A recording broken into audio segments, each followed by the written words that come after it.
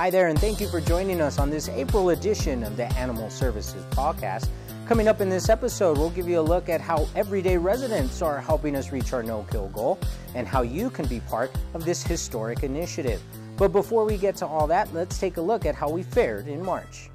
Last month, Animal Services had a live release rate of 91.1%. Now, this is the second month in a row that the department has had a live release rate in the 90s, and we are thankful for the entire community and their support. Just a reminder, our goal here at Animal Services is to have an average annual live release rate of 90% or higher by 2020. We can only reach this goal with the community's help and support, and as we've seen these past 2 months, when we get the community's help, we can do great things. For example, this past month, our volunteer Gabby and her husband created new cat curtains for our cat adoption room. These curtains not only add a splash of color, but they provide our kittens some privacy when they need a rest. With the cats being rested, this increases their chance at adoption. We can't thank volunteers like Gabby enough, and just an FYI, in addition to being a volunteer, Gabby is also one of our most active foster parents. As you just saw, volunteers here at Animal Services help in all kinds of ways. For example, our volunteer Kendra helps through her love of photography. Kendra is able to capture an animal's personality through fun and playful photos. These photos are then placed on our social media pages and website to help promote these animals who might need some extra exposure. Kendra's work is another perfect example of how volunteers can use their talents to help find homes for our hundreds of shelter pets. One of the most common but important ways volunteers help is through customer matchmaking.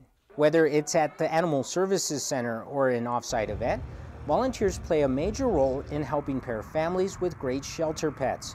In March, more than 690 animals were adopted, and a big part of this success is due to our service that volunteers provide. I love doing adoptions. I like being able to give a smile to a family's face and be able to have a dog go to a happy home. And if you want to help Animal Services but can't volunteer, you can also foster. This program is a key lifeline for many of our animals that enter our facility, who are often too young to adopt. The program is free, and we provide all the supplies needed to care for the animals. Many of our foster parents say the program allows them to directly have an impact in the lives of some of the most at-risk animals in our care. Donating is another way to help, and recently a young student showed us that you can have a big impact in the lives of animals no matter what age you may be. Meet Arista. Instead of asking for presents or the latest gadget, she asked for donations to benefit our shelter pets for her 9th birthday. Her family and friends responded and donated all kinds of goodies. The news of her generosity made it back to her school, and then the school decided to hold a school-wide donation drive.